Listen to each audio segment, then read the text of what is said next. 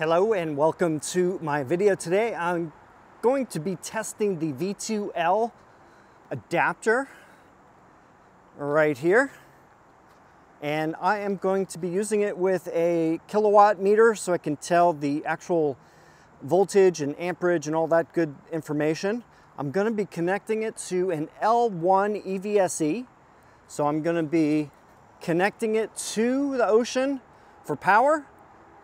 And then I'm going to go to my Tesla Model 3 and I'm going to plug it in and charge the car. The first test is I'm going to leave the car with the keys in my pocket. I'm going to leave the car unlocked, and I'm curious to see how long this will stay active for. So that's the first thing I'm going to test out.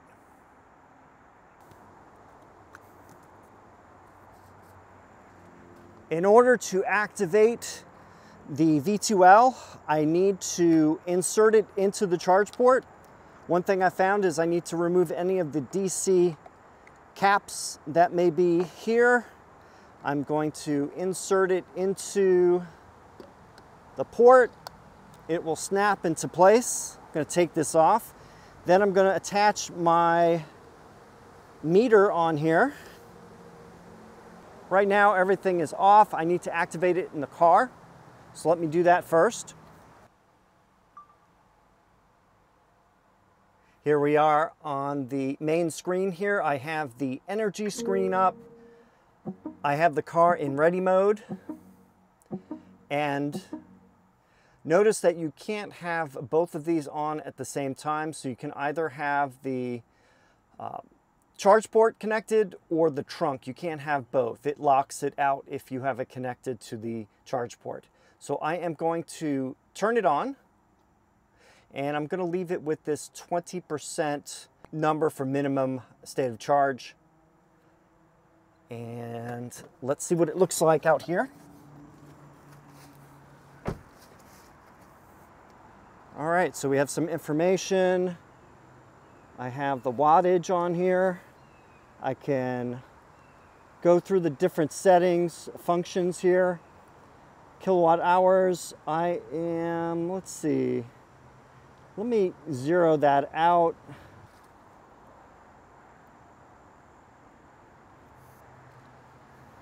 I want this test to start at 0. So we have kilowatt hours, we have voltage right here, amps. So let's keep this going right now. I'm going to attach the EVSE. So the EVSE goes right here.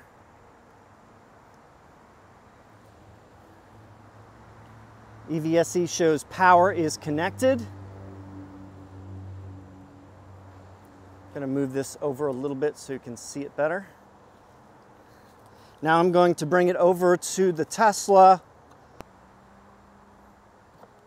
All right, so port is open. I am going to insert the handle.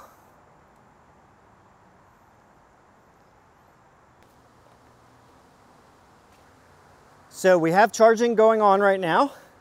It is set for 5 amps in the Tesla right now, and I'm going to ramp it up and see how high I can get it to go.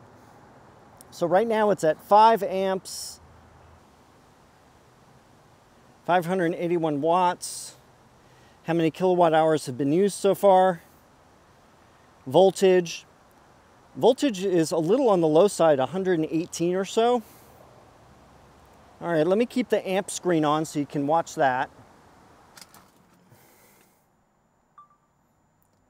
Okay, I'm inside the Tesla right now. I have the charging set to 5 amps. I'm going to increase it. Let me go up to 7. And it still shows it charging. Let me go outside.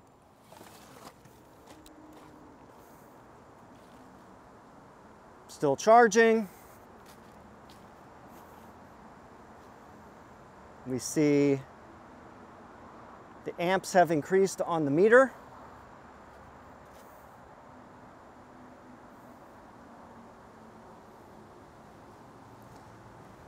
Let's keep on going up.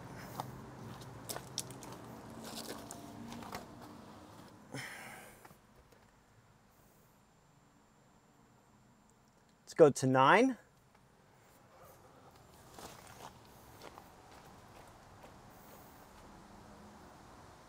Still showing charging. We see the amps now are just under 9. Seems like it's still working.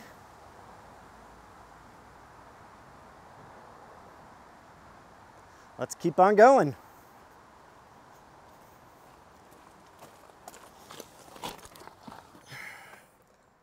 Let me go to 10.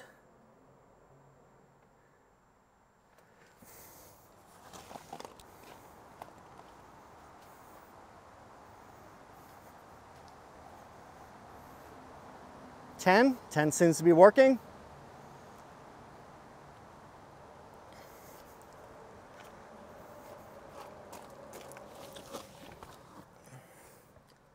Let's go to 11.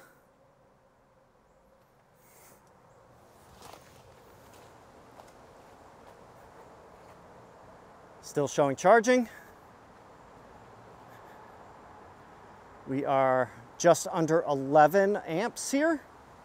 Technically, this is a NEMA 515 outlet, which provides up to 12 amps out of the 15 that's on the breaker.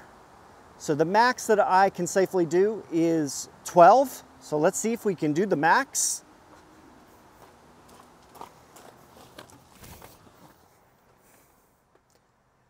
And we are maxed out at 12.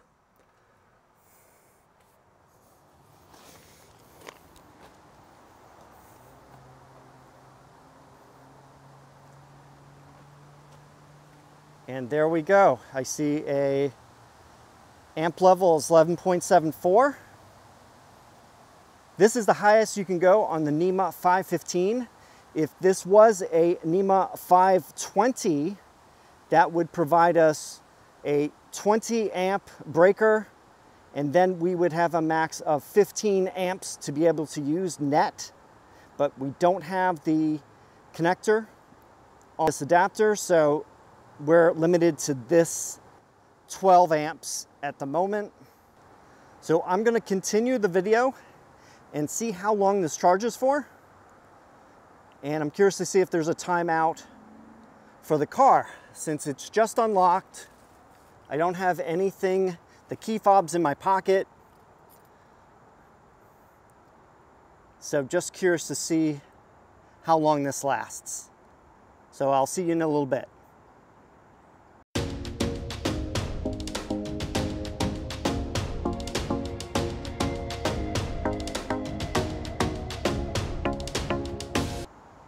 It has now been a full hour of charging. Let's check in on the Tesla here.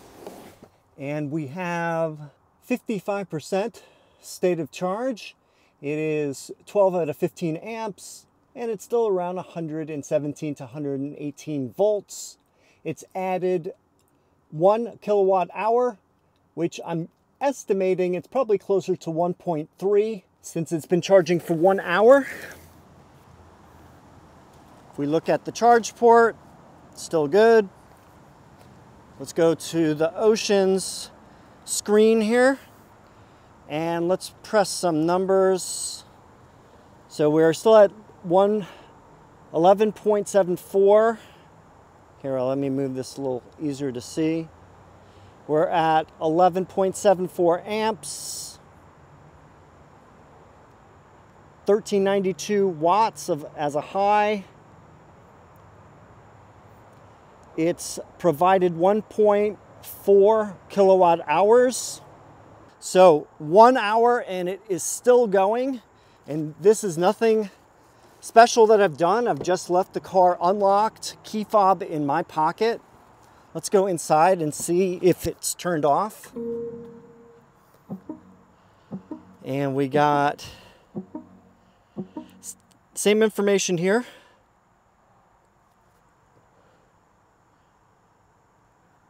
And we did hit stop. So let's see what it says out here.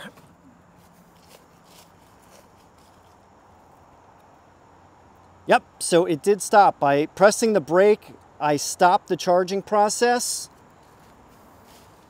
As you can see right here, it's now off. So you can either turn it off on the screen here, or you can hit the brake and that will stop it. So that's good to know that it can run on at least an hour while the car is unlocked. So it looks like we need to take it out and put it back in if we want to start it up again. So I reattached it.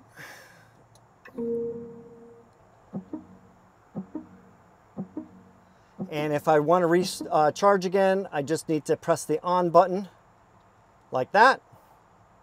It seems that the V2L percentage resets every time. So if I had it set for 20, it reset to 10, FYI. So let's see if there's any difference if I have the car locked. So yep, it is charging again. So let me lock the car and see if it makes any difference.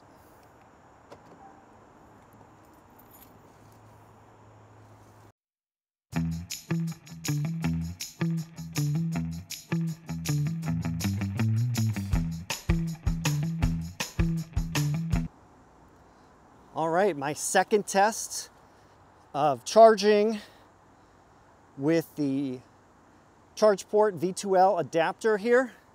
And I have the car locked and it is still charging away. So you can either have the car locked or unlocked. It doesn't make a difference. And you can get at least 1 hour of charging and possibly more. So I think that's great news for anybody who wants to use this V2L adapter, say when you're camping or other situations where you need the adapter attached to the car can actually be locked and secure, and you don't have to worry about anybody getting into it. Let me unlock the car now.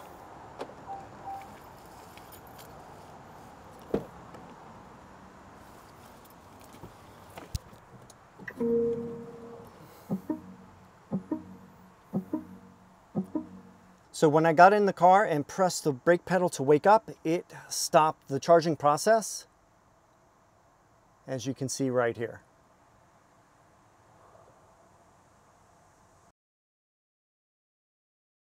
So when you're done with charging using this EVSE, I just need to unplug it right here.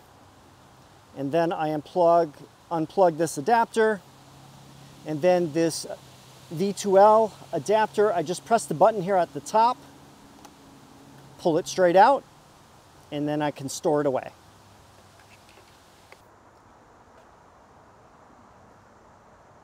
So if you have any questions or comments, please leave them down below. Thanks for watching, and I will see you in the next video.